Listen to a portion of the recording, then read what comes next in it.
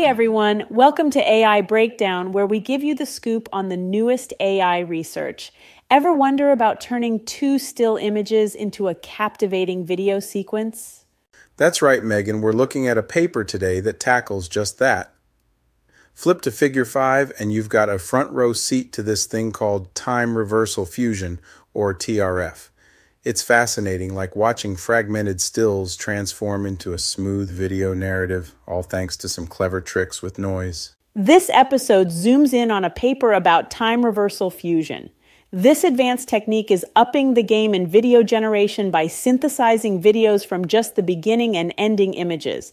Everyone should glance at page 1, where the authors lay down their groundbreaking method and highlight how TRF outperforms the competition. It's the way this method dictates the limits of the video that intrigues me. Essentially, it fills in the content between the first and last frame by inferring the right movement and action. Let's break down the key contributions of this paper. The team behind TRF has taken a big step by enabling image-to-video models to predict the boundaries without extra training steps. On top of that, they created a new dataset that helps benchmark their progress.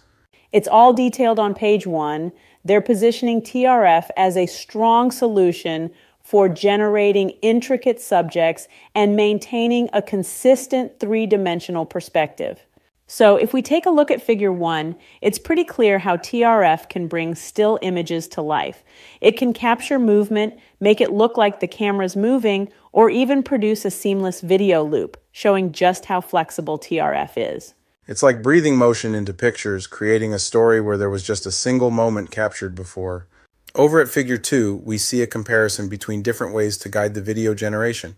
Linear interpolation and noise alone don't deliver, but TRF gets it spot on, ensuring the video starts and ends just as designed. That's right, and it's this level of precision that really shines a light on TRF's capacity to manage the video's content precisely. Figuring 3 shows us the stark contrast. Up top, you see the issues with other diffusion techniques for filling in images, frequently leading to awkward jumps. But look below, TRF makes the transitions blend seamlessly. Yeah, the way TRF balances the action between the opening and closing frames is pretty impressive. It ensures the video flow is smooth and continuous from beginning to end.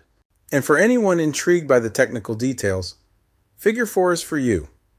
It describes the TRF algorithm with pseudocode and visuals.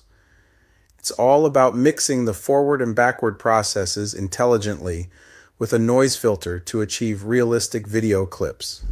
This combination, or as you called it, the secret sauce, really is central to taking any two pictures and connecting them into a continuous video. As we wrap up, looking back at page 1 last time, it's clear that TRF is more than just a new tech. It's a significant advance in synthesizing videos from still images. The depth of motion and variety of perspectives it's capable of? Quite impressive. I couldn't agree more. TRF is not just a simple step. It represents a significant advance, one that sets the stage for future developments in AI-generated visual content that we are just starting to explore.